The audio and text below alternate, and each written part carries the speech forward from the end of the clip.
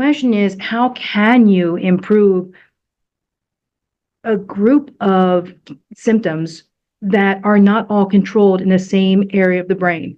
So meaning the area that's controlling breathing is, of course, very different than the area controlling swallowing versus controlling speaking versus controlling mood, right? So what are we actually looking at? And at that point, it looked less to me like a kind of cell or a location or a nuclei in the brain, and instead more like pathways and potentially neurotransmitters. There has been a lot of discussion about the role of serotonin in motor neuron disease. And I think it's fair to say that most everybody that has motor neuron disease can personally attest to the fact that when you feel sad, angry, depressed, anxious, the sense of unresolved emotions, it oftentimes triggers progression. So in the form of either weakness,